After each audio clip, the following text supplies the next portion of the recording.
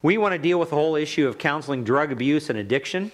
And in this particular class period, and to help us understand this, let's take a look at a couple introductory things here.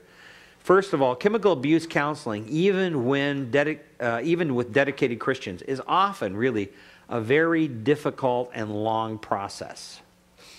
For people that are not fond of counseling, or people who don't want to exercise the patience that's needed in this particular type of counseling, with this particular type of counseling problem, are going to have difficulty really seeing this through to the very end. If you're serious about counseling another believer with this particular problem, you've got to be patient and long-suffering. This is what 1 Thessalonians chapter 5, verse 14 talks about. It says that we have to be patient with all men. Everyone that we work with and counsel, it's vitally important that we're patient with them, especially in this area. And there are so many kinds of different temptations that are a part of this world today that Christians can get involved in. Now, right from the very outset, I want to let you know that I don't like the word addiction. It comes from a Latin word, addictus, which means to say or to favor, which really carries the idea of involuntary favor or hopeless dependence. It carries that idea. And that's not the idea that we want to give to our counselees when we're working with someone with a chemical or drug abuse problem.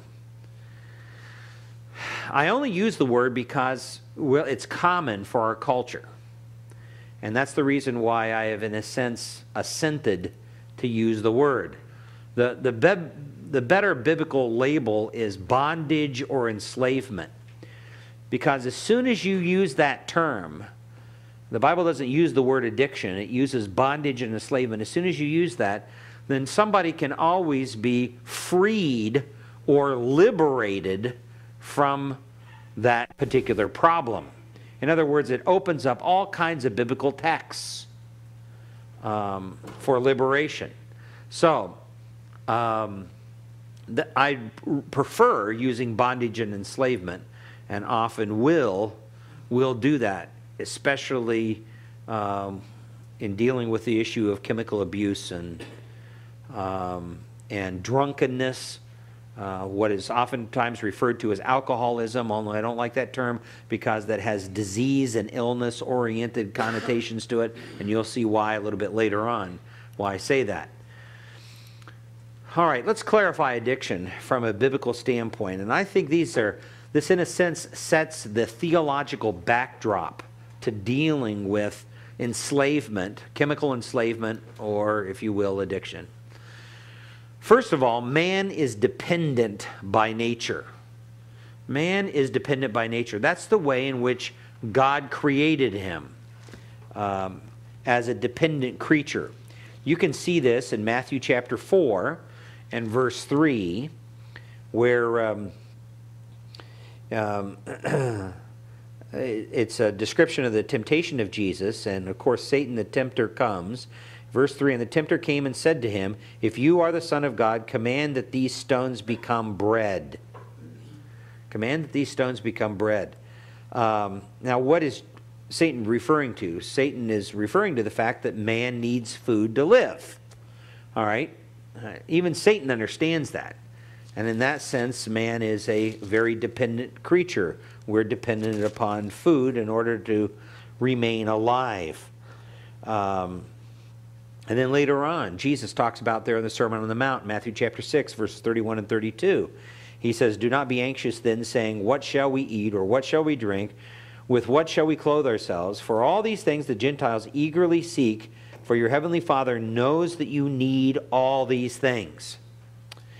All right, now again, you notice how God defines them as needs. Those are physiological needs.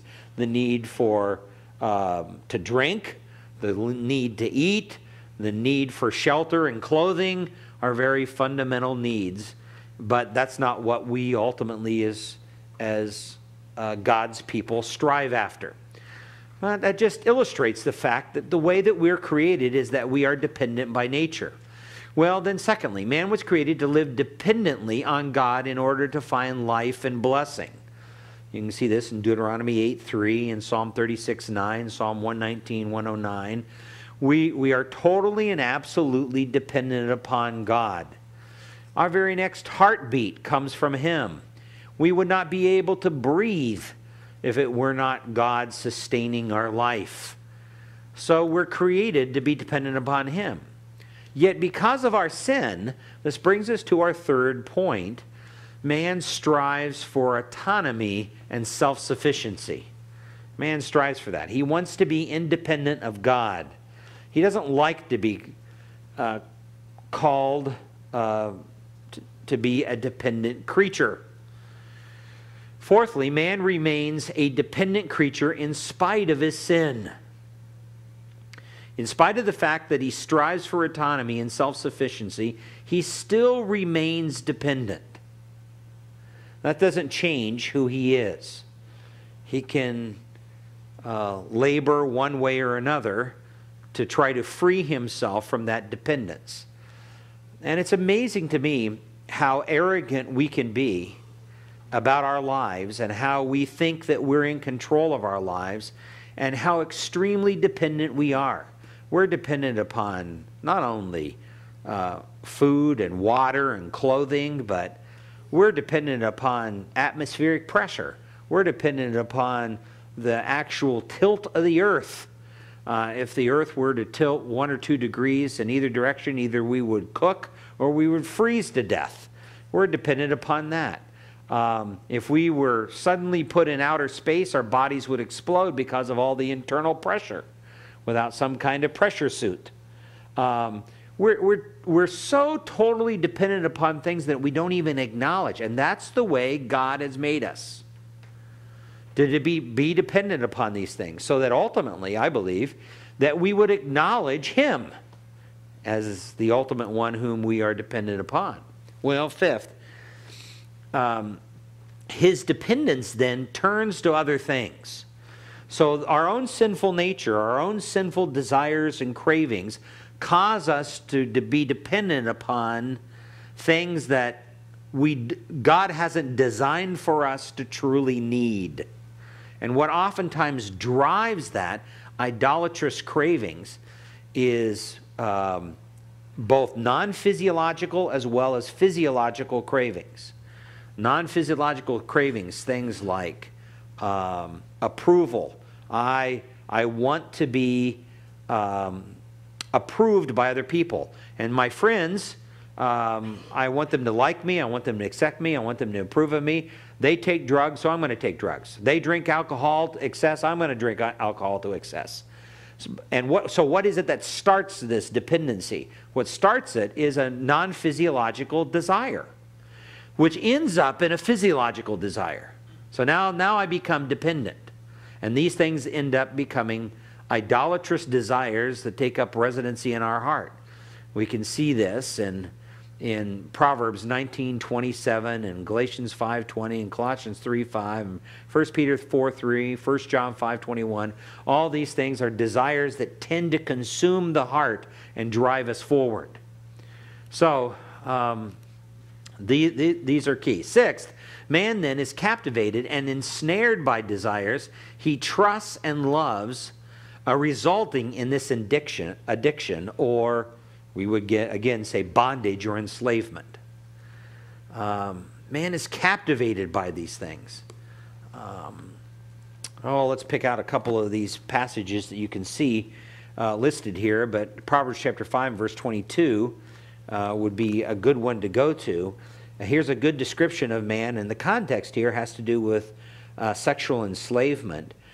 But it says that man gets to the point that he feels he can't say no to the things that drive him towards this. His own iniquities will capture the wicked, verse 22 says, and he will be held with the cords of his sin. Now, the Bible's not being literal here in the sense of there's actual cords that tangle him up. It's a metaphorical usage of how a man feels. And that is, He feels like he can't say no to this. This is this feeling of helplessness, of being out of control, that I believe is part of God's design. It's his misery index on sin. It's what Romans 8 calls enslavement to corruption. All right? It's all of that. He feels captivated by these things. Go over to Proverbs chapter 29. I know that's not up there, but Proverbs chapter 29 and verse 6, where it says, "By transgression an evil man is ensnared, but the righteous sings and rejoices." There's a sense of freedom there. In other words, if we continue in purposeful sin, it has an enslaving quality to it. Or to use the contemporary language, it has an addictive element to it if we continue steadfast in sin. So we could say this. The last point we want to make here in this first section is that people become dependent because they are dependent. That's who they are. It's no wonder that they become dependent on things around them that they don't need to be dependent of.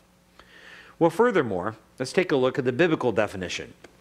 The biblical definition here is an idle relationship with a mood-changing experience when it comes to chemical enslavement or chemical addiction. It's an idle relationship. And the reason why we express it that way is the way in which we've talked about it before in some of our other topics, and that is, it is something that has become more important than God, that I'm willing to sacrifice my morality, I'm willing to sacrifice my health, I'm willing to sacrifice my relationship to God, my relationship to loved ones around me, in order to achieve or to have whatever that is, whatever that chemical may be. And that's where that has become man's God. And there's that idle relationship. For those who use depressants like alcohol, it often begins with the relief from tension and stress the alcohol provides. It eventually becomes a demanding necessity in them. So that's where it becomes an idol. I have to have it. It defines normality for me in my life. If having that drug is normal life, then I am enslaved to that drug.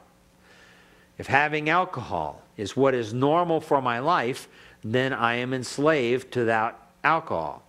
Or for those who use stimulants like cocaines, amphetamines, methamphetamines, or often referred to as ice or Ritalin, it's often an experience of pleasure or high that it provides. So with depressants like alcohol, it's a sort of relief that comes as part of the bodily experience that a person desires. With stimulants, it has to do with a high that's there, and you get hooked into that high. And then with hallucinogens, you can get LSD or PCP, these quote-unquote designer drugs, are often seeking new experiences and an escape from reality. They send us off into this illusionary escape from reality.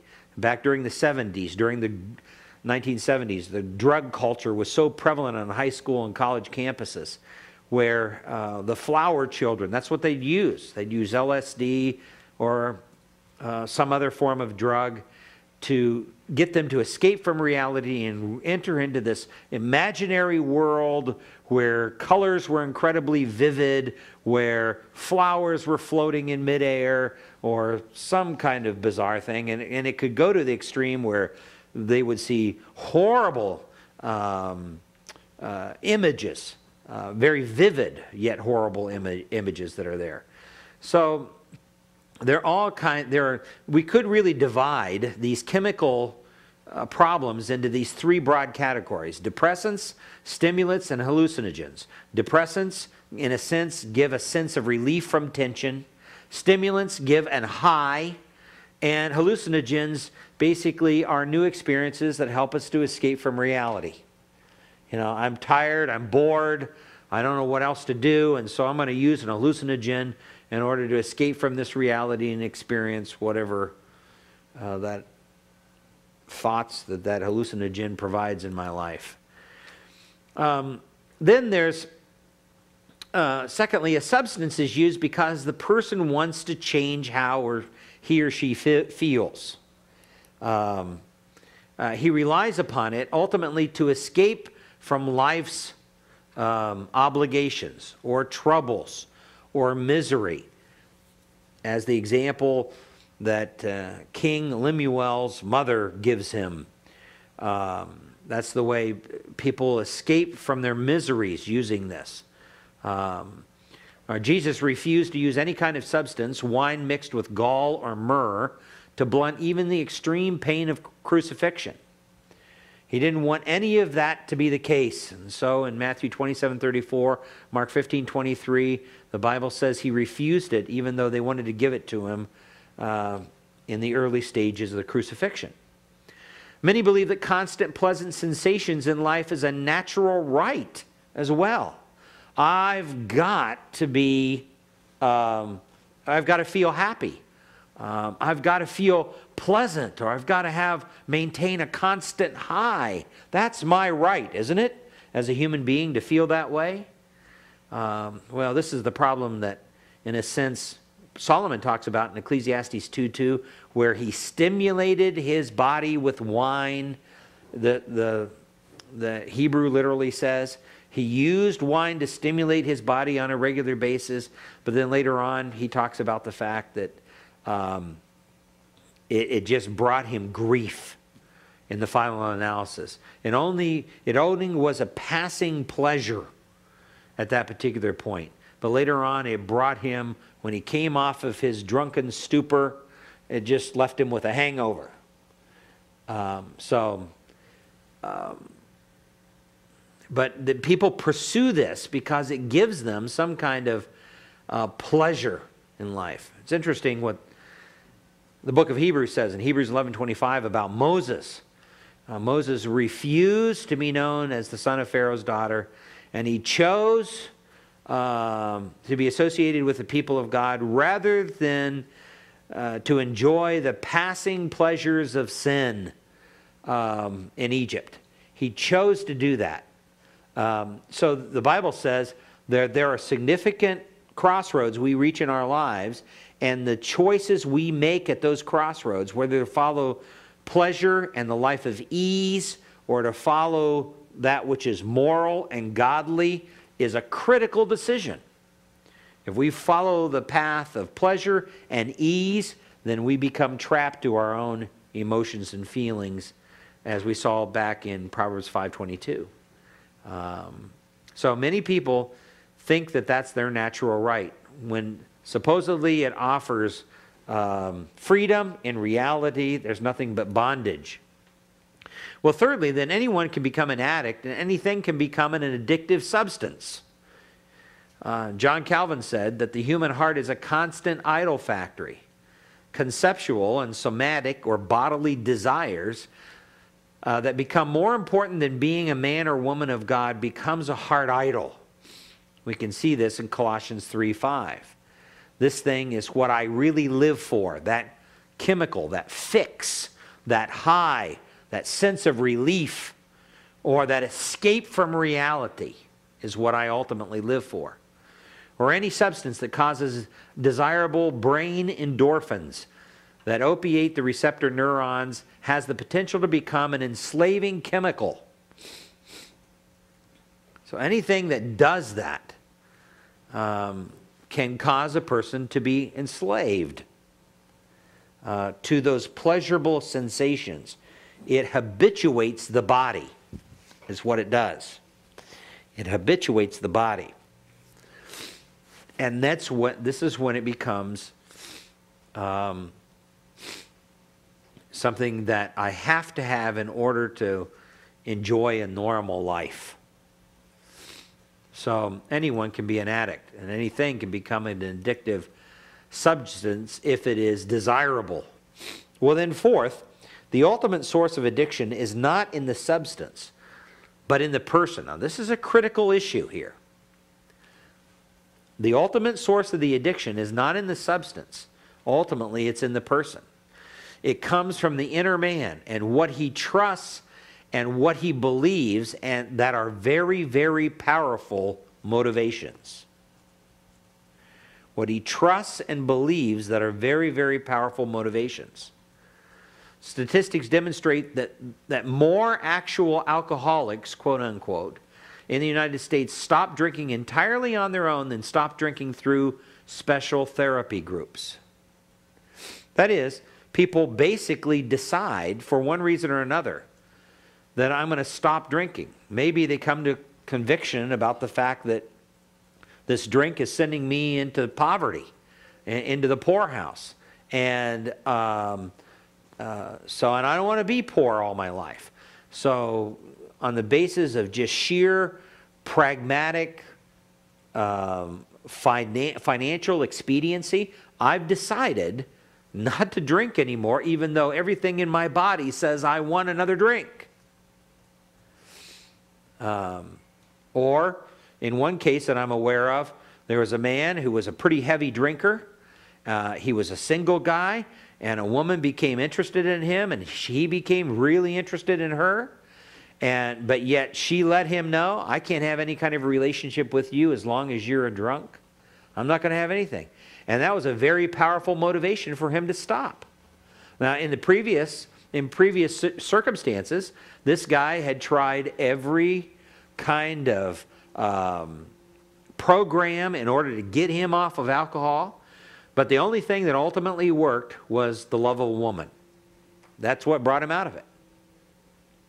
Now, if that's the case, then if a person who comes to you, and as far as you can tell, they genuinely understand the gospel, they have committed their life to Jesus Christ, but they're under the powerful influence of some kind of chemical addiction, their love for God should be infinitely more powerful than their love for anything or anyone on this earth. Infinitely more powerful in bringing them out of this. Furthermore, people have more control than they are willing to admit. That's part of the problem. They believe, and here's the key, they believe the feelings and sensations of their body more than they believe the Word of God. They believe, I can't say no to this. They believe that more than the Word of God, where the Word of God says, no, you can say no to this. The person's life now centers around worship of that experience. That's what ends up happening. It centers around worship of that experience. God created all men to be worshipers. We've understood that in this class up to now. And any worship that is not of the true God of heaven is false, and it is an idolatrous type of worship. To worship the gods of chemical abuse, a person must be willing to sacrifice and pay homage to them. Everyone and everything else is sacrificed. God is robbed of rightful worship and becomes a distant second to the substance. So, there is a sense in which a person is willing to sacrifice their health, and as I said before, relationships and all their financial resources in order to get that next fix, in order to find some kind of satisfaction. They're even willing to steal from people that are closest to them in order to be satisfied. Exodus chapter 20 and verse 5, there in the Decalogue, God talks about the fact that there shall be no other gods before me. And of course, 1 Peter chapter 4 and verse 3, if you want to look at that real quickly. 1 Peter 4 and verse 3, where Peter says, for the time is already past is sufficient for you to have carried out the desires of the Gentiles, having pursued a course of sensuality, lusts, drunkenness, carousals, drinking parties, and abominable idolatries. And then verse 4 says, and in all of this they are surprised that you do not run with them into the same excess of dissipation, and they malign you. What is all of that? Well,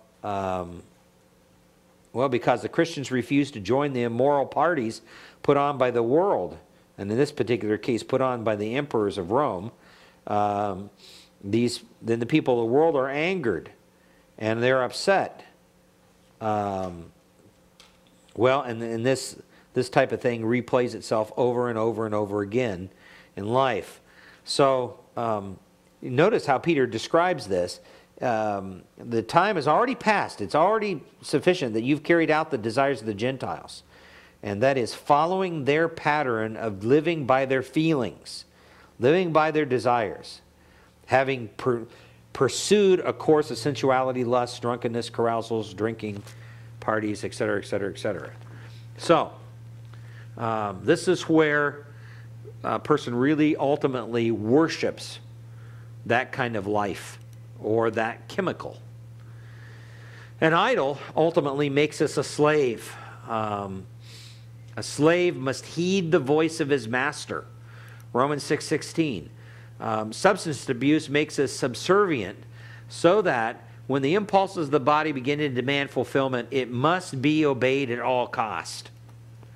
And I'm willing to sacrifice everything in order to get to obey this. In order to be freed from slavery, then notice this, a death has to take place. When a slave dies, ultimately, that person is freed from slavery once and for all. So to be freed, the substance abuser must die. But in this particular case, the Bible talks about dying to self. That's where freedom ultimately comes. So when we're talking about ultimate liberation, we're talking about dying to self.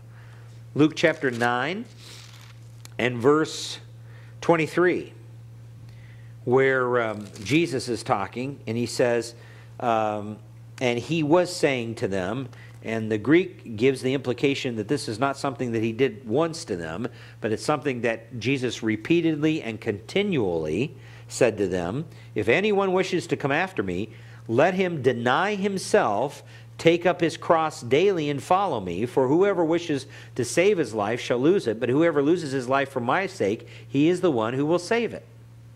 Now, when Jesus says, if anyone wishes to come after me, I mean anybody's going to follow Jesus, let him deny himself. This is more than just giving up bubble gum for Lent, all right? This means denying self. I mean, denying yourself. I remember our own president, Dr. MacArthur, making the statement, you know, every day when there's something that I really want, and I could very legitimately have it, I deny myself that thing just to remind my body who's in control. That's a good practice. If I see something that I really want, I deny myself that thing just to remind my body who's in control. That's not a bad thing. That's a good practice. It's a practice of self-control. So, in this sense, you're dying to self. And then when Jesus says there in verse 23, take up his cross. Now, the cross back in ancient times was a place where infamous criminals were put to death. So, when he's saying denying self and taking up the cross, that means that you are to nail self to the cross. That's the idea. Nail self to the cross. So, and then he says, you're supposed to do that daily. That's the next word.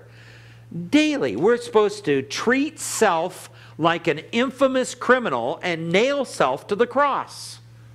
Daily. Wow. And then follow me. That is, follow all the positive things that he did in terms of ministry for God and others. Follow him as an example. We're not just masochistic. Christians don't just deny themselves things like these ancient monks in order to experience pain. We don't love pain. Christians are not that way. No, we deny ourselves because it's good in terms of holiness, and we nail self to the cross, and we follow him positively.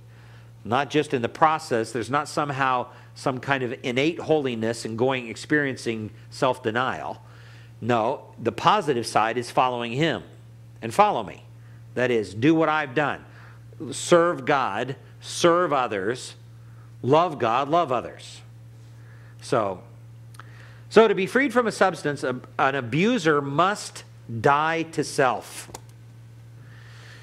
So the Christian abuser must present himself as a slave to righteousness, no longer as a slave to the weakness that's a part of his flesh. Romans chapter 6, verses 17 through 22 says, "But thanks be to God that though you were slaves of sin, you became obedient from the heart to that form of teaching to which you were committed. And having been freed from sin, you became slaves of righteousness. I am speaking in human terms because of the weakness of your flesh. For just as you presented your members as slaves to impurity and to lawlessness, resulting in further lawlessness, so now present your members as slaves to righteousness, resulting in sanctification. For when you were slaves of sin, you were free in regard to righteousness. Therefore, what benefit were you then deriving from the things of which you now are ashamed? For the outcome of those things is death. But now, having been freed from sin and enslaved to God, you derive your benefit, resulting in sanctification, and the outcome, eternal life." So he views the benefit of being a slave to righteousness as twofold. That is, greater sanctification and holiness in our lives, and ultimately eternal life. That he's not talking about the fact that we earn eternal life. He's talking about the fact that those who are genuine believers are evidence that holiness and a death to sin, which ultimately ends up in eternal life. That's the idea. So this is what the abuser must do. He must present himself as a slave to righteousness. No longer as a slave to the weakness of his flesh, no longer giving in to the weakness of his flesh. That's the key. An idol can make slaves of us. Well, but obviously this is not what the world sees, right? The world views alcoholism, or better yet from a biblical standpoint, drunkenness, in a different way. They view it as primarily a disease, and we'll talk about this later. And there are several problems with this. One is the incompatibility of diagnosis and treatment. The treatment is not medical but moral. In other words, when there are many, many times where you can see this happen over and over again. I've seen it in my ministry as a pastor. People have gone into detox programs and they've treated the body, and they've gotten the person to the point where their body is no longer craving in an exorbitant way that particular chemical. And so they release that person, and for a while that person's doing fine, but then they end up going right back into it. And you say, why? After going through all the hardship of detox and all the chemical withdrawal and all the effect, why would a person ever go back into this? The answer is very simple from a biblical perspective. It's because ultimately the body was addressed, but the heart was not. The reasons that they got involved in that particular problem at the beginning was never addressed. All they did was treat it like a physiological disease. That's all they did. But that's not what got them into it. It was not something that all of a sudden they were just walking along the street one day and they'll, oh, I think I'm coming down with alcoholism. All right? It's not one of those things. Or they're sitting at their desk one day and not basically doing anything, and they, oh, you know what? I think maybe I've caught the chemical abuse bug. All right? No, it's not one of those things. There's a whole history of thinking and a whole history of experience that goes behind the choices for that person to pick up that drug usage or that alcohol usage. There's a whole, and that is best addressed by God. That's best addressed by Scripture. Heredity, genetic, or chemical imbalance causes point to medical solutions. Environmental causes point to behavioral therapy. But they ultimately ignore the primary cause. What's the primary cause? That is, the heart and its belief system was never, ever challenged. It was never, ever challenged. a lack of empirical evidence to support the disease model as well. There's been constant studies, study after study after study, to try to demonstrate a biological, genetic, or hereditary cause to drunkenness or to chemical abuse of some sort. All studies indicate there is no definitive organic causality. There is none. Now, that doesn't mean that there aren't studies that seem to or kind of relate to. But if there's a causality, then it should be one for one. And what should happen every time you see those particular elements present, then 100% of the time that person should be enslaved to that chemical. But that's not what happens.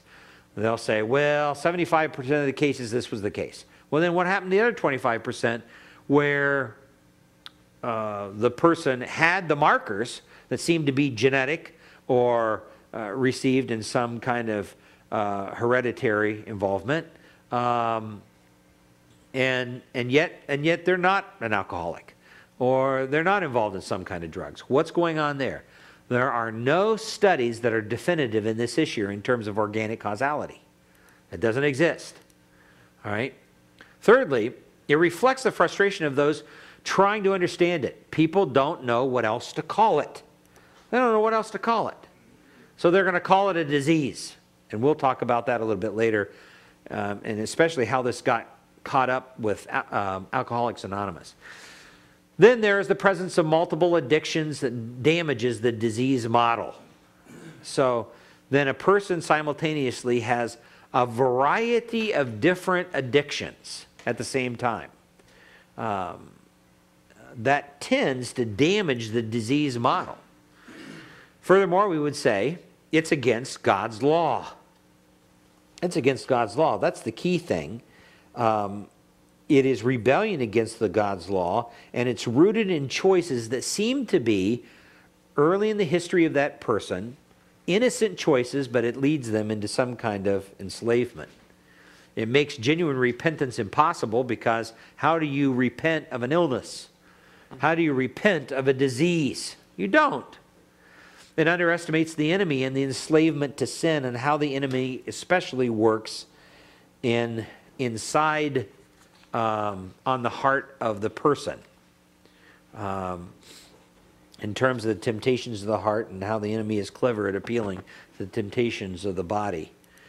Well, what's the conclusion? The conclusion is addiction is not a disease. Addiction is not a disease. What are some of the characteristics then of a person who is an addict? This is important here. First of all, they are the type of people that desire short-term gratification. And usually there's a history of that prior to them getting involved in that chemical abuse. Immediate gratification is the pattern of their life. They want it, and they want it right now. And a lot of their choices are made that way. Or they have addictive thinking, irrational cravings based upon expectations of a positive effect.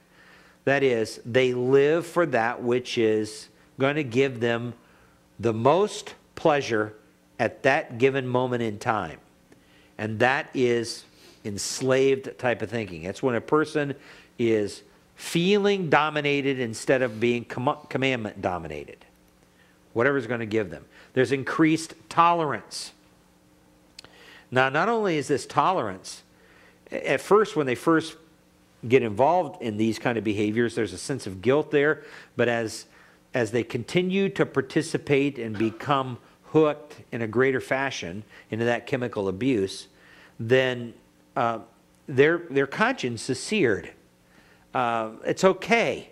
So they're willing to tolerate more, and their body demands more in order to have the, as their body adjusts to it, there is a physiological tolerance that adjusts to that chemical. It demands more and more in order to receive the same sensation. There's a loss of control as time goes by. It seems like all they live for and all they think about is acquiring that particular substance.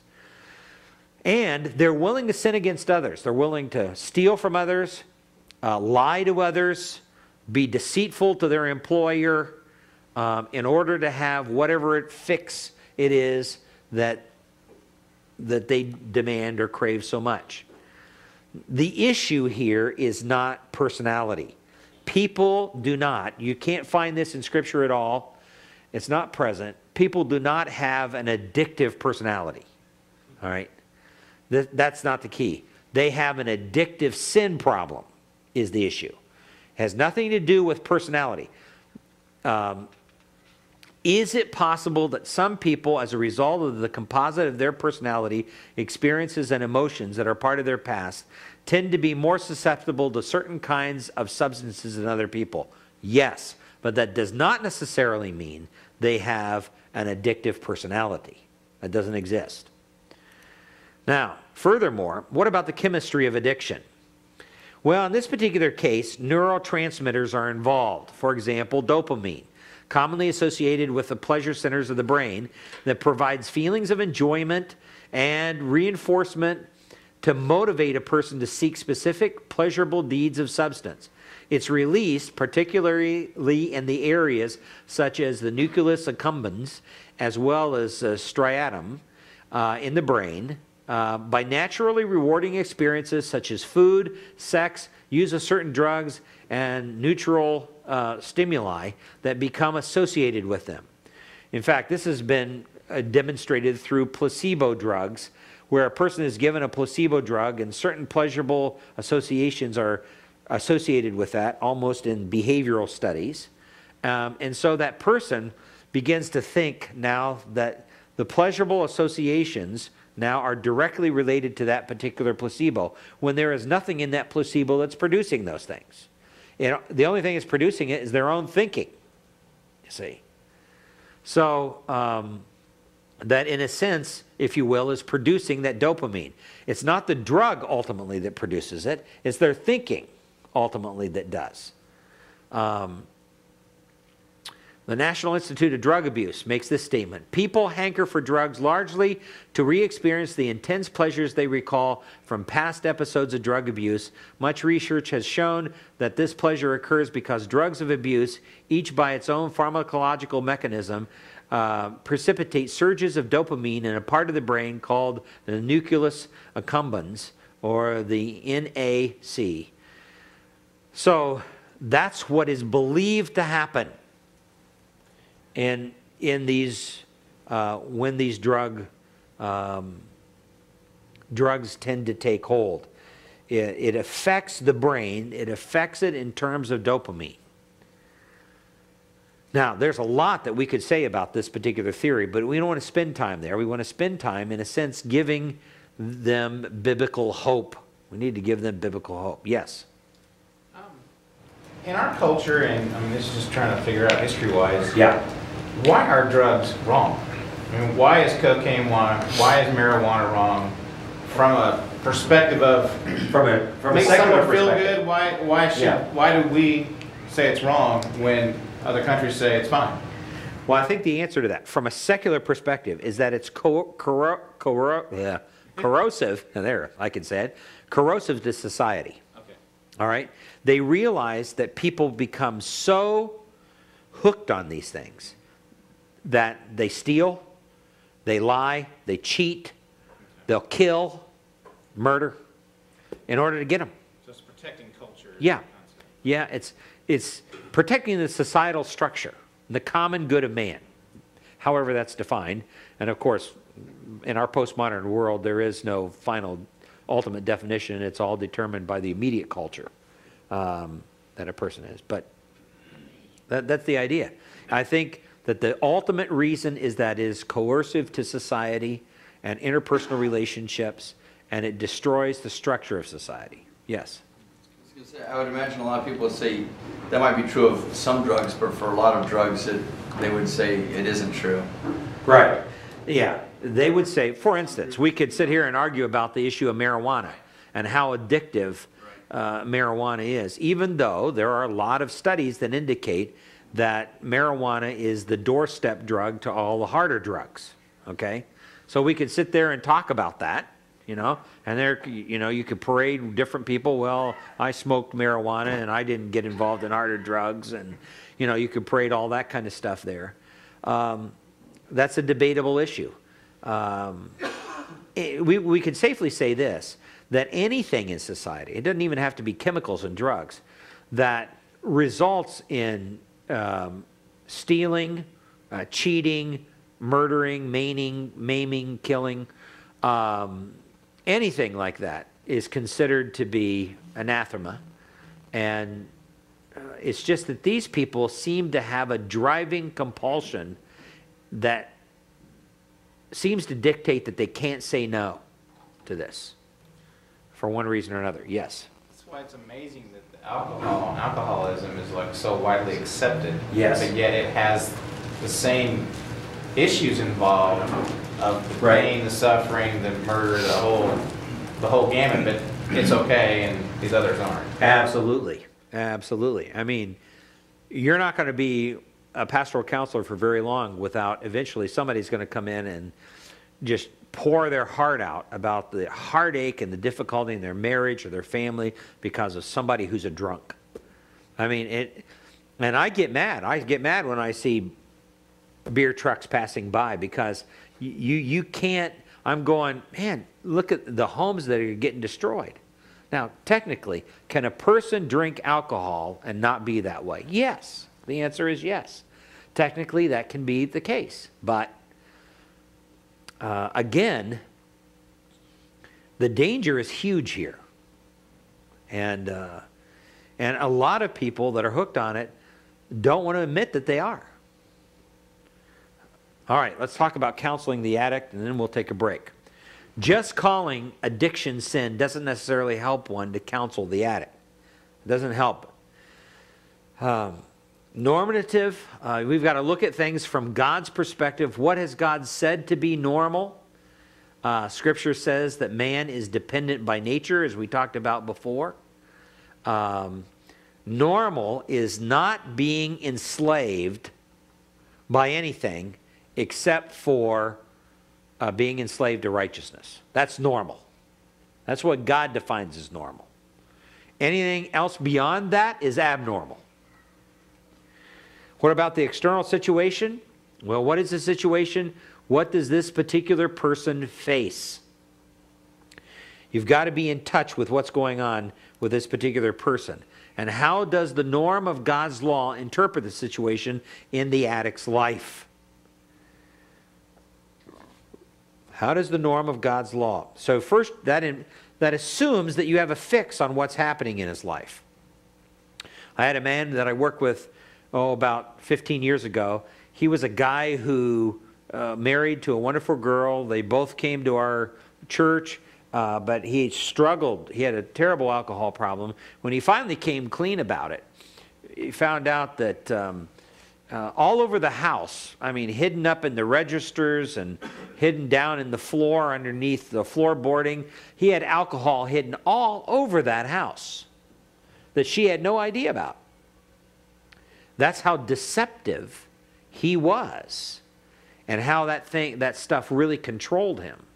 And he'd take a drink whenever he wanted. So the internal situation is key. What's going on in his life? What is he thinking? What's going on in his heart? What does he really want? Some of the common factors we're dealing with is oftentimes they have an inaccurate view of self, or there's an avoidance of conflicts and trials, and so they use the drug as a way to get out of that. There's a lack of trust in God that's often here. In fact, it's not often, it always is there, because they really believe that the drug's giving them something that God is either unwilling to give them or cannot give them, and so they're willing to go to the drug in order to get it. And frequently, not always, there is perfectionistic tendencies in a person. I've got to be such a way. I've got to live in such a way. And so I need these drugs in order to live that way. All right? In order for me to calm down at work, I have to have a double shot of espresso. All right? That's the same thinking of a chemically enslaved person. In fact, this particular person is enslaved to caffeine. That's much more acceptable chemical in our culture, right? Out of Starbucks, Now, have I gone from preaching to meddling in your life? All right, it's much more acceptable.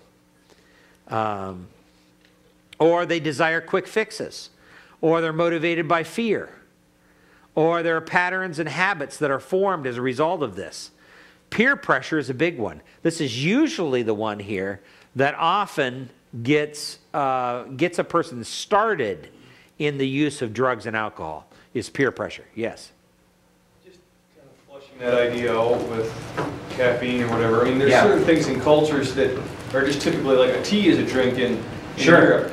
Where is the line between calling it a substance abuse and just kind of a habit of culture that's healthy? Is it, do you go back to the culture's line saying when he's willing to rob and steal to get his Starbucks, Yeah. that it's wrong, or what's the biblical line for that?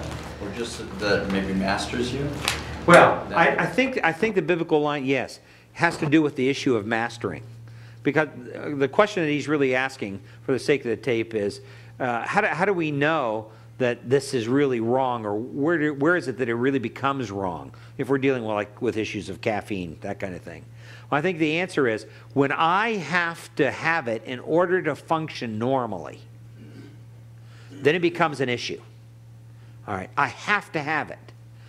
And we may not steal, cheat, or murder to get our caffeine, but if I have to have it, otherwise I'm going to be irritable, I'm going to bite your head off, I'm going to have headaches all day long, and I'm not going to interact well with people.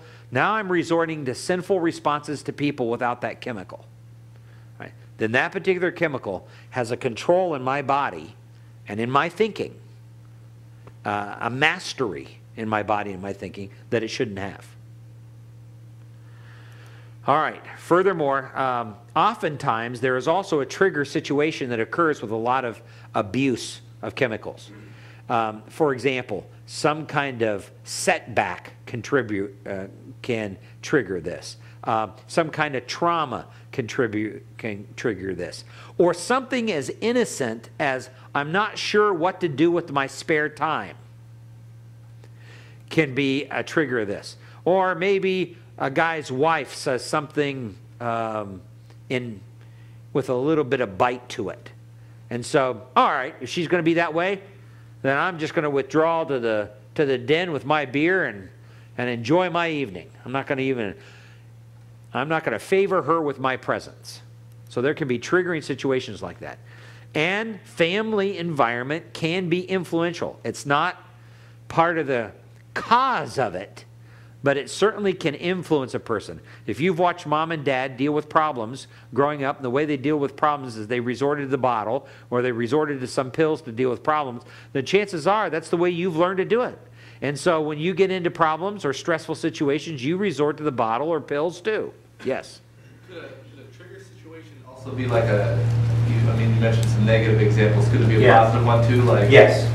Going to a party with a friend and then that starts you drinking. Yeah, trigger situations can be positive, not just negative. I was trying to think of another example that would maybe give you a positive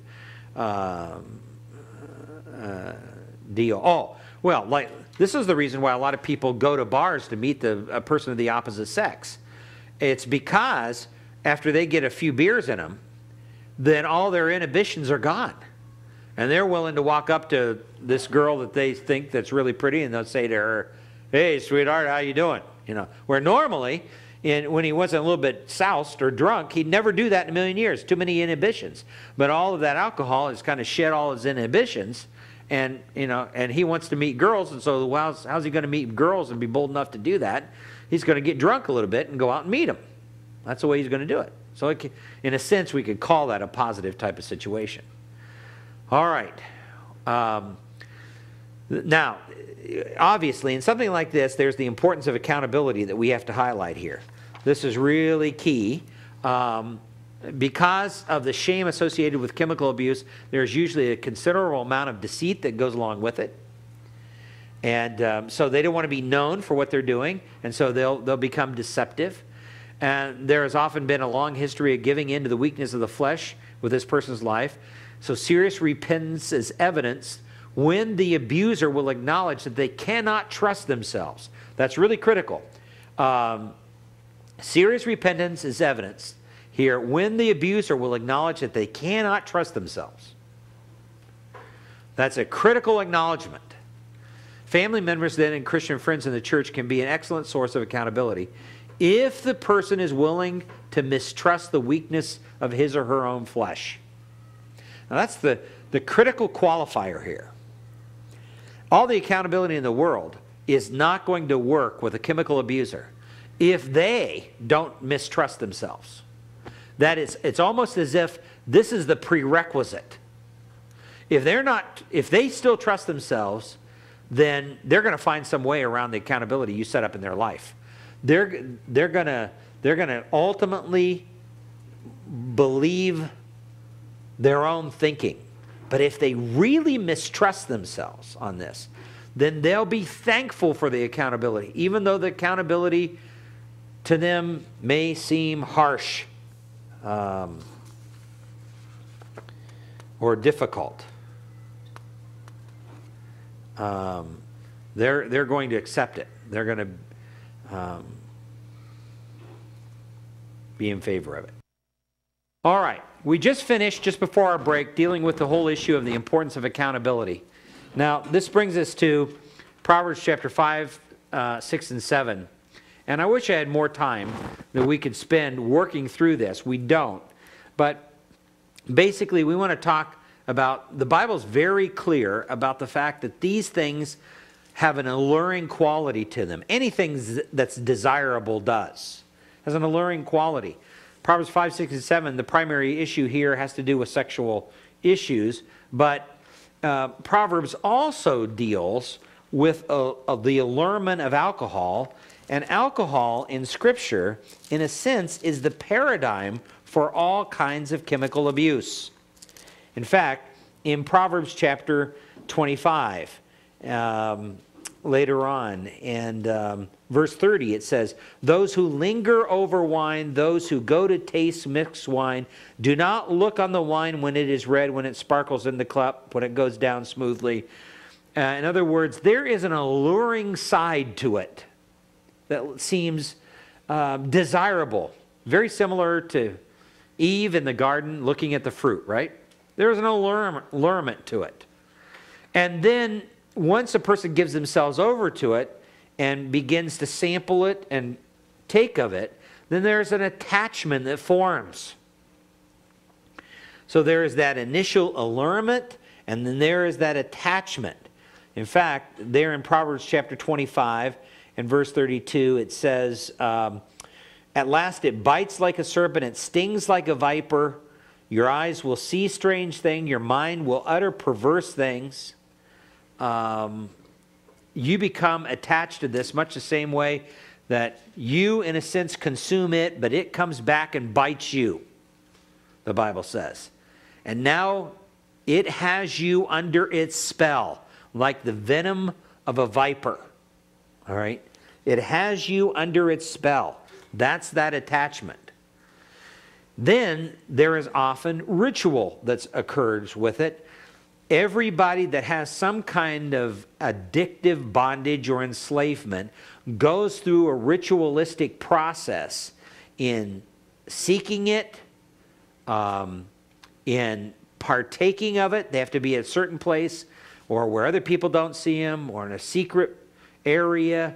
And understanding that and knowing that helps you to counsel them what to avoid, what to look for. There's a ritual that goes along with the imbibement. And then there's constant reinforcement, which now, obviously, when that happens, then the body becomes accustomed to it. And where the mind is already gone, the heart is already gone, the heart has already given itself over to it, and the body just follows suit in this way. So, if we were to summarize this, we would summarize it like this, and then we'll get into this a little bit more in detail. Number one, the counseling must have a saving relationship with Christ. That's obvious. That's key. The counseling must understand the lordship of Jesus Christ in life. That's critical as well. Now, I want you to all take your Bible and go over to 1 Corinthians chapter 6, just for a moment. You can see this. this changes the way in which a person thinks of himself. Once he has a relationship with Christ and he understands the lordship of Christ, he says, Paul says, 1 Corinthians 6:9, he says, "Or do you not know that the unrighteous shall not inherit the kingdom of God? Do not be deceived, neither fornicators, nor idolaters, nor idolaters, nor effeminate, nor homosexuals, nor thieves, nor covetous, nor drunkards, nor revilers, nor swindlers shall inherit the kingdom of God." And then he says in verse 11 to these Christians, "And such were some of you." In other words, they were changed.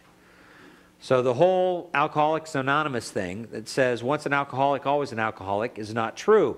Such were some of them. Now, he wouldn't be writing about this if some of these Christians weren't tempted to go back into some of these practices. They were being tempted to go back into these practices. But they're no longer drunkards. They're no longer revilers or so on. And remember how we said alcohol is the paradigm for all other chemical abuse in the Bible. Well, they're no longer that way. They've been washed. They've been sanctified. They've been justified in the name of the Lord Jesus Christ and the Spirit of our God. So they no longer should think like a drunkard.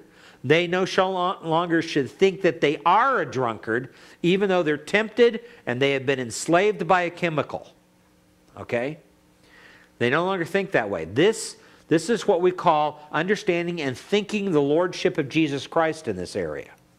It's a very critical issue. Counselees must understand the dynamic then of the idol relationship as well. You're going to have to explain this to them on how they bow down and worship at the altar of that particular chemical to provide them with what they need.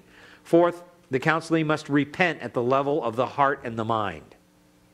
Not just repent of the deeds of partaking it, but they've got to repent on a heart level where they're willing to say it's the issues behind this physical addiction. It's my wrong thinking, my wrong belief system that I need to repent of if I'm going to be restored. And then the counselees must take responsibility for their daily renewal as well, for God to really change that and bring that about. Counselees must deal with idolatry in every area of life, which means that once a person is controlled by something and mastered by something like this, it affects every single area of their life. Counselees must understand that permanent change is a twofold process. It's not enough to just stop their drinking or stop their chemical abuse.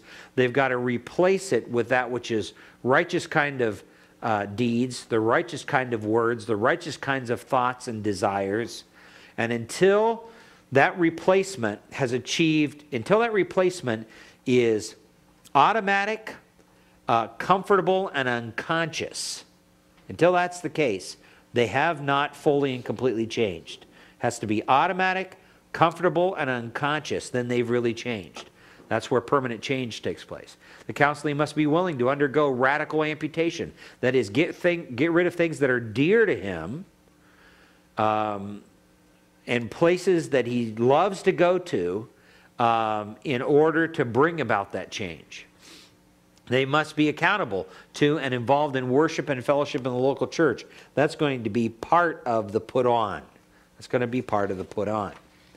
Now, there's a few other issues before we get into this more in depth that we need to deal with here in finality. What about AA is the question. That's a critical question. Well, Alcoholics Anonymous. Well, let me see if I can, I'm going a little bit ahead of myself here, but Alcoholics Anonymous, in reality, can get people off of drug or especially alcohol abuse. One of my dear friends, Dr. Bill Good, used to say he had a woman and her older teenage son come in because he had become quite a drunk, even at a young age, this teenage boy. And Bill started working with him, but the mother said, no, I don't want him to go through biblical counseling. I want this guy to go through Alcoholics Anonymous.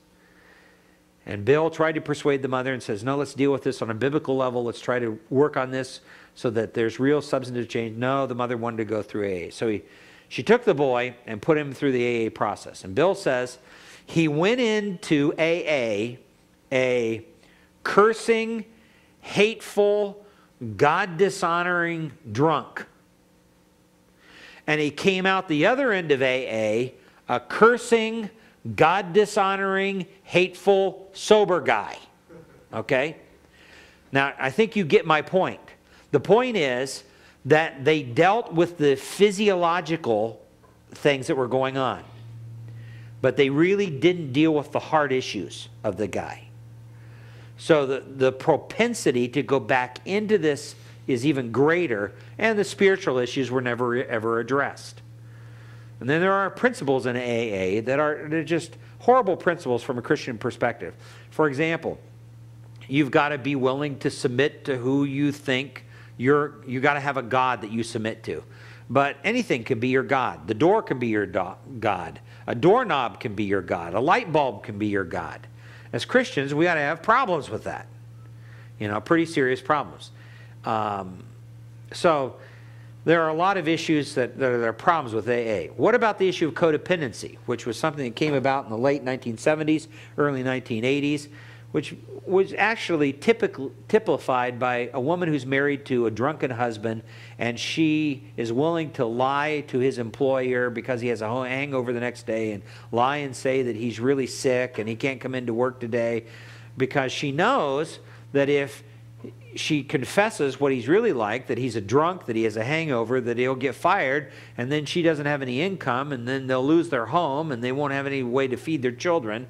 And so as a result of that, this is what the world used to call codependency. All right? This is a person you have a person who's dependent, and then you have a codependent, a wife or someone else along that's willing to enable them in their chemical abuse or their substance abuse of some kind. That's what is well, what's going on from a Christian perspective? Are they really codependent? No, the issue is there is a fear of man here. And ultimately a lack of trust in God's provision if we do the right thing. Imagine if Daniel did that in the lion's den. Then he would have succumbed. Or Paul would have done that. Or Peter before the Sanhedrin would have caved in and opted with expediency. These are serious issues that the concept of codependency brings out. What about in-house programs? There's a lot of detox programs. Some of them can be helpful if you have an extreme case, but for the most part, a lot of in-house programs are patterned after 12-step programs, AA programs that have the same kind of basic principles. Are 12-step the same as AA? Not the same thing, but they're remarkably similar. AA is basically the organization that developed the concept of 12 steps. What about medical help to overcome addiction? Again, that can be helpful. There are some drugs that help to step a person down off of the heavier drugs. But again, you're only addressing the body, you're not addressing the soul. Now, I passed out to you an outline that we want to develop a little bit further and follow along here as we do. Later on, if you have, don't have it in your computer, you can actually type in the information there later on. But let's follow this outline along to help us clarify this. I think in dealing with this particular problem of the chemical abuser, there are extremes that we see in Christianity. On the one hand, you can see we treat them as victims. There are a lot of Christians who do that. On the other hand, we treat them like villains. Okay? And we can go to one of those two extremes. For example, when we treat them as victims in terms of the problem, then we treat it like an incurable sickness. When we treat them as a villain, we believe that it's an unforgivable sin or the unpardonable sin. They're just a villain. They've committed this unbelievable sin, and they can't ultimately change. When we're dealing with a person, we kind of define them as having no will to change. There's no amount of willpower that can change it because they're basically diseased. They're a victim, whatever this is. On the villain side, when we treat them this way, there's no way to change. They just basically have gone down this path where there is no way to turn around. There's no way to change. From a perspective, Usually they're treated on the victim side with pity and sympathy. On the villain side, they're treated with an attitude of superiority. I'd never do that. On the victim side, the prescription is lifelong therapy. That's where you get this idea, once an alcoholic, always an alcoholic. You always have to consider yourself that way. You're always going to have to be a part of an AA group in coming off of this. If you treat the villain side, it's instantaneous change. If there's going to be any hope, it's got to be immediate and instantaneous. So on the victim side, if you treat them as an incurable illness, no will to change, with pity and sympathy, lifelong therapy, really in the final analysis, there is no hope. That's the prospect. On the villain side, there's no help.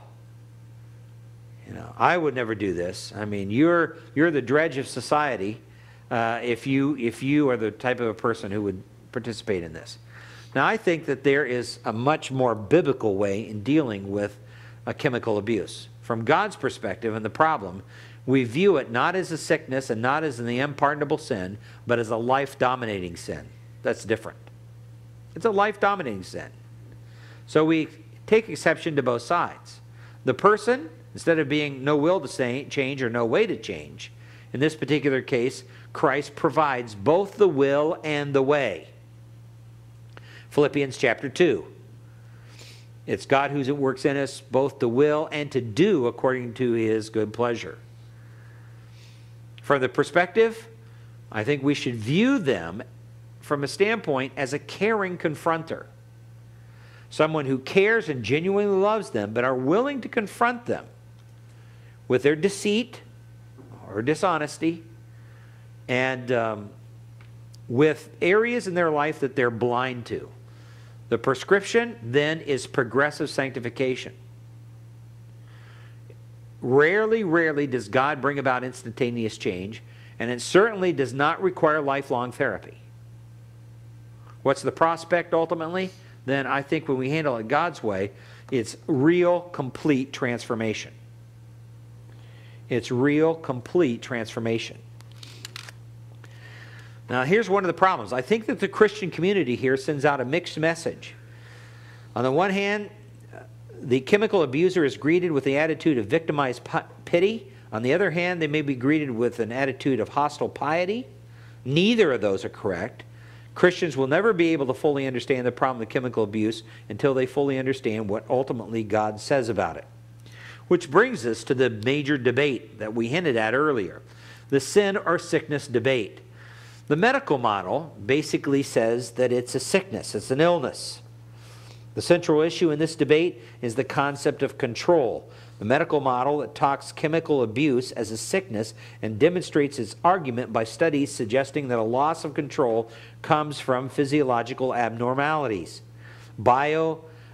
Psycho-social disease, they would call it.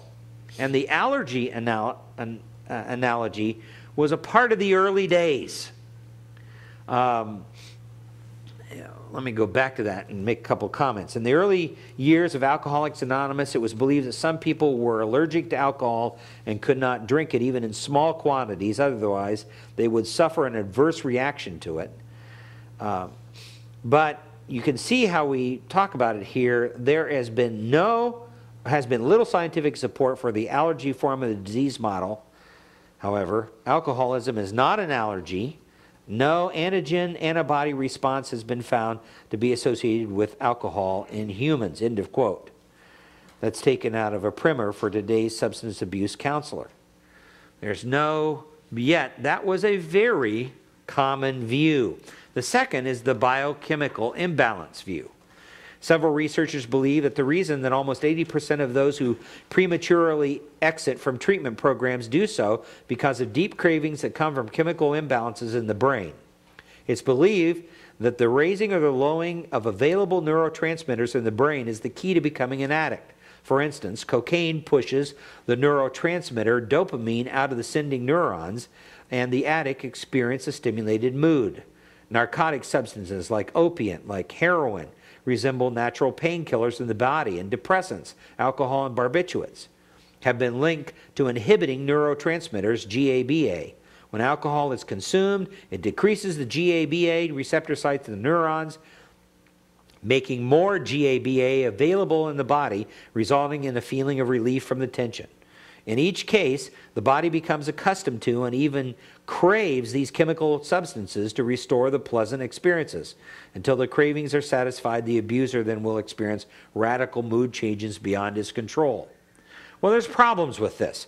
First of all, biblical counselors accept the premise that foreign substances can alter the abuser's biological metabolism and or brain chemistry. However, we believe that even heavy substance abusers retain quite a bit of control. This is key. Even heavy substance abusers retain quite a bit of control. Secondly, we would say this. The biblical counselors reject biological determinism. For instance, studies indicate 10-20% of all drinkers annually quit drinking entirely on their own. Now, that's significant. Entirely on their own. So, again, that reinforces the idea that we have much more control than oftentimes we are willing to admit. Thirdly, we would say that biblical determinism, or biological, I should say, determinism is a closed system. It's a closed system.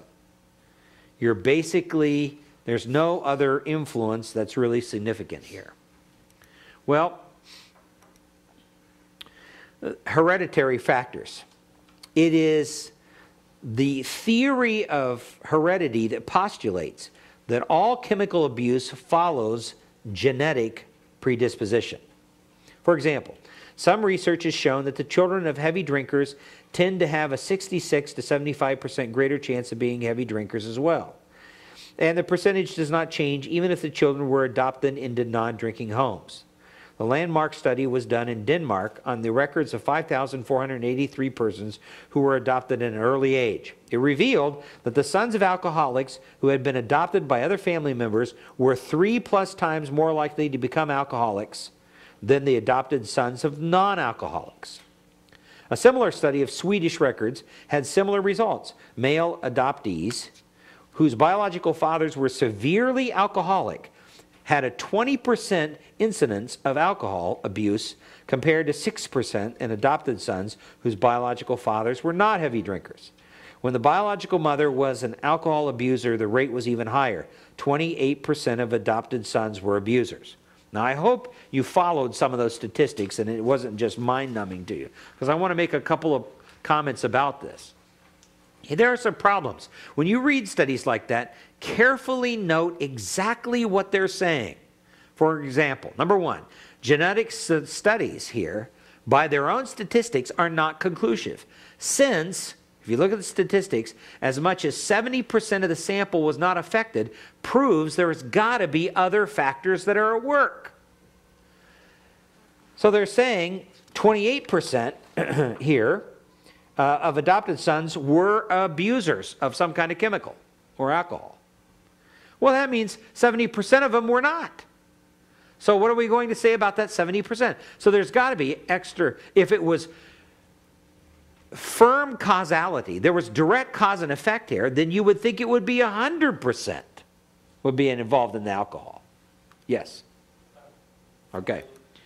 All right. Secondly, biblical counselors reject, this is what we would call genetic fatalism, because it grants natural forces the ultimate control of destiny and discounts supernatural intervention.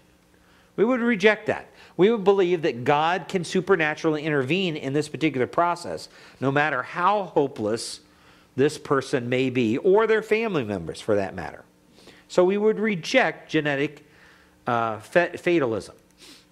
Thirdly, biblical counselors do not deny that different substances will affect different people in different ways. Some people are more prone to certain sins than others.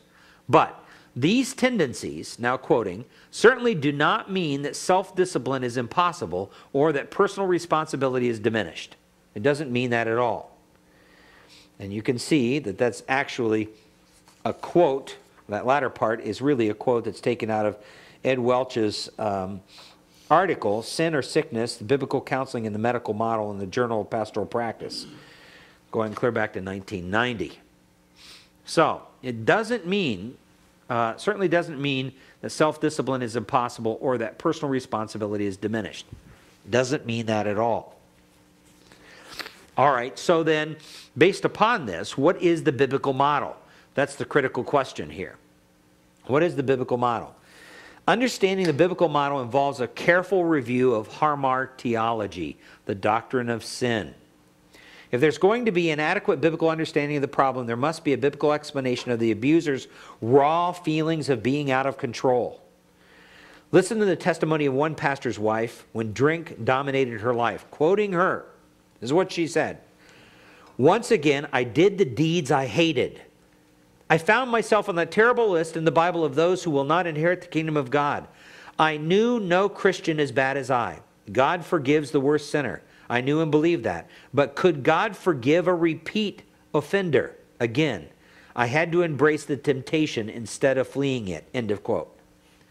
Now, when you get a woman that's caught up with a chemical abuse like she was, and she's hooked on that so bad, shallow explanations of sin are not going to help this kind of a desperate wife. It's not going to help her.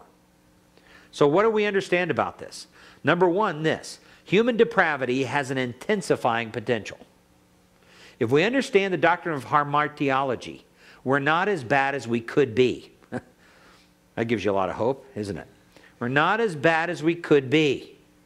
In fact, Adams says in his book, A Theology of Christian Counseling, he says, "But when we speak of total depravity, we must make it clear that this does not mean that every person is as bad as he might be.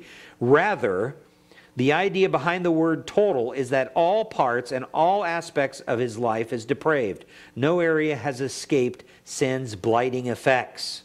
So, we're not as bad as we could be. So, once the sinful abuse, once we've chosen to go down that road, then you notice what happens here. Once that occurs, then the habituation of sin starts to take over. We're seeking actually feelings of satisfaction. Decreased satisfaction with the same amount of that particular chemical or drug leads to greater usage, and when there is greater usage, there is greater habituation of the sin. That's important to understand. This line represents the point at which that particular chemical becomes normal in a person's life. In other words, I have to have the chemical in order for my day to be normal. That's that line right there. When that particular line is crossed, that's when usually organic damage occurs. That means the body is actually damaged. And this is where a person can be legitimately described as being enslaved, or we could capitulate to the world's definition, or enslaved or addicted or in bondage. That's when a person is finally in bondage, where this habituation of sin has taken place to the point that they have to have it in order to feel normal. That's when they're enslaved. It's one thing to desire a drug. It's different, or chemical, to actually be enslaved by that particular drug. And I think that normality is the line that is crossed here. We could, prior to this, life was normal without the drug, even though we wanted it really bad. After it, life is normal only with the drug. All right, so this becomes key, and this is the slavery that is critical here, that ends up taking over and throbs, if you will, in that person's life. All right. Secondly, sin's desire is to enslave and to control. There is no misery in the garden. There was no misery in the garden before the fall, and all pain, crying, etc., will be eliminated. I'm kind of getting ahead of myself, but sin's desire ultimately is to control. Thirdly, the helpless feeling of being out of control is part of the misery of God's judgment upon man's sin. It's part of the misery of God's judgment. Pain, sorrow, and other forms of human misery came as a result of the curse. So the more a person became enslaved, then the greater the misery. Fourth, the Christian who is snared by an addictive substance must understand that the painful discipline of self-denial is balanced by God's wise purposes in providence. It's balanced by God's wise purposes in providence. It's important to see that. Hebrews chapter 12 and verse 11 is key here. Pain is used by God for numerous purposes. God uses pain to remind us that all is not right here in this world and to fix our hope in the coming life when it will be. Pain now is used to purify and to teach us. That's the idea. Fifth, the experience of feeling out of control does not diminish your responsibility for your condition. In fact, the experience of feeling out of control in no way diminishes it, because in our sinfulness, we are simultaneously enslaved and yet at the same time calculating. We're enslaved and calculating. So how do you deal with this? Coming back to the question of how do you counsel someone who has this particular problem? Well, A here, breaking a life-dominating sin habit involves a total life restructuring. That's what it's going to involve. Breaking this sin habit involves a total life restructuring.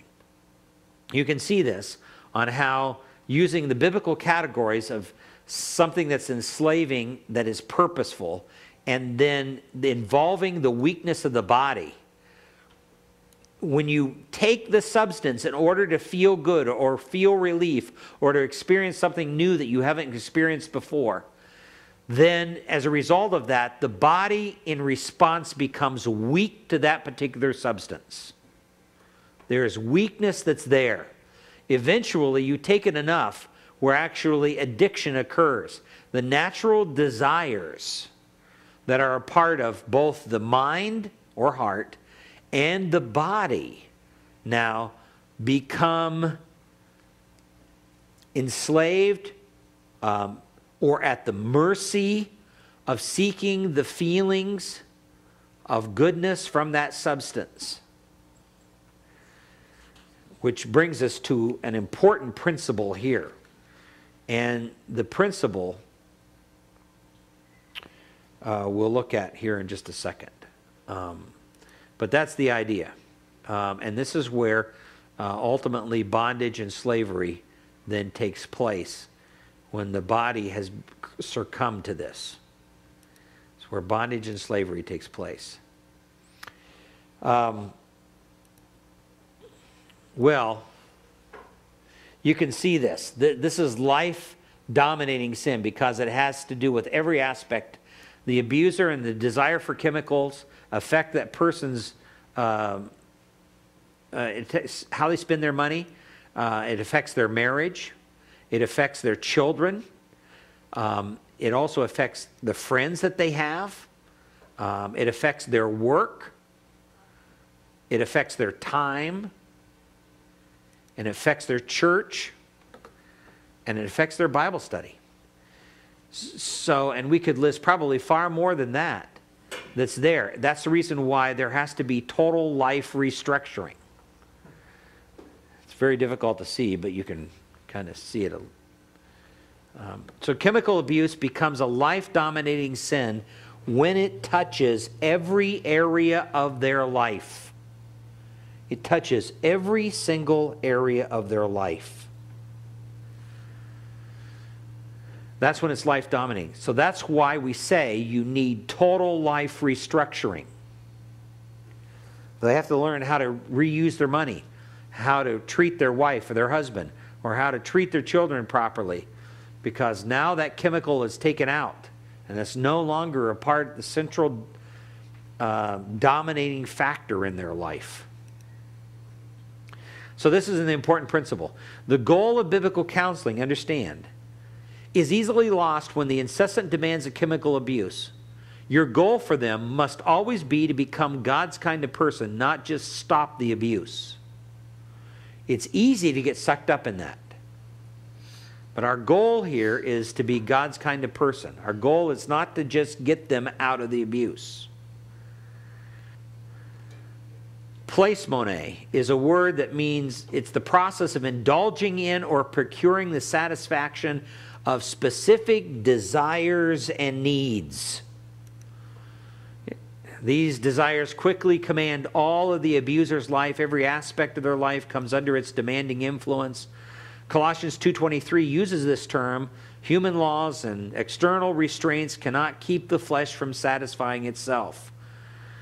Placemone. In other words, this is a person who wants to indulge everything, indulge in or procure, almost at any cost sometimes, the satisfaction of specific desires and needs. You can't put behavioristic rules and regulations on a person like that whose heart is demanding these things. They have to change from the heart. That's the idea behind this placemone. And of course, the typical word for lust is the word epithumia, or thumeo, which is the verb form.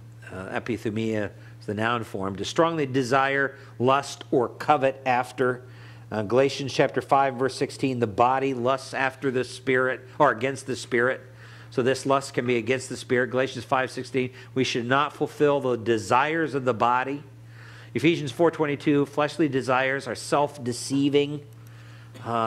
Titus 2:12, we should deny ungodliness and worldly desires. James 1:14, fleshly desires will lure us away from godliness. 1 Peter 4:1-6, arm yourselves with this attitude to suffer. Why? For what purpose? And this is interesting because this is very helpful in counseling a person in some kind of substance abuse. So if you want to take your Bible real quickly and go over there. We're almost finished here, but in 1 Peter 4:1-6, it says, therefore, since Christ has suffered in the flesh, arm yourselves also with the same purpose, because he who has suffered in the flesh has ceased from sin. Now there's a principle there. Talking about we as human beings, when we go through suffering, it has a purifying effect. It causes us to cease from sin. So the withdrawal effect of substance will send them through suffering. But that suffering, they've got to understand, is a good thing. It helps to purify us so as to live the rest of the time in flesh, no longer of the lusts of men, but for the will of God, is the idea. So in 1 Peter 4:1-6, the suffering for godliness cleanses your life, verse 1 says. It strengthens you to live a whole life of godliness, verse 2 says, so as to live the rest of the time in the flesh no longer for the lusts of men, but for the will of God. It prevents you from wasting your life, verse 3 says, for the time already past is sufficient for you to have carried out the desires of the Gentiles, having pursued a course of sensuality, lust, drunkenness, carousing, drinking parties, and abominable idolatries. Idolatries. So it prevents you from wasting your life being consumed by those lusts. It's vital and it's critical that the person that you're counseling understands that particular principle. That's what ultimately it's going to do. Now, furthermore, how is life wasted? 1 Peter 4:3 tells us living by desires is over for the Christian. 3 perfect tenses in this verse emphasizes that the past conduct is a closed chapter in their life. Living with unrestrained spirit, which is the course of sensuality. Living with wanted, unchecked passion, in this case, epithumeo, lust. Living as a habitual drunkard. The context shows habituation here and going after all kinds of drinking parties as well. Carousing with other drunks, swaying and singing is the idea behind it. Partying with other drunks. That's how life is wasted.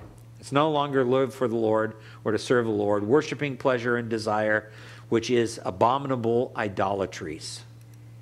Now, permanent change then is a two-factored process we talked about before. There has to be across-the-board lifestyle negation. Think, why do people drink? To escape guilt, to punish themselves, to assert their autonomy, to relieve pressure in life. That's a lot of reasons why people do this. So expect people who stop their chemical abuse to have these troubles return. That's the reason why you need to counsel them that God is the answer to the guilt. God is the answer to this self-flagellation. Sometimes they drink to punish themselves, which is kind of a penance for their sin.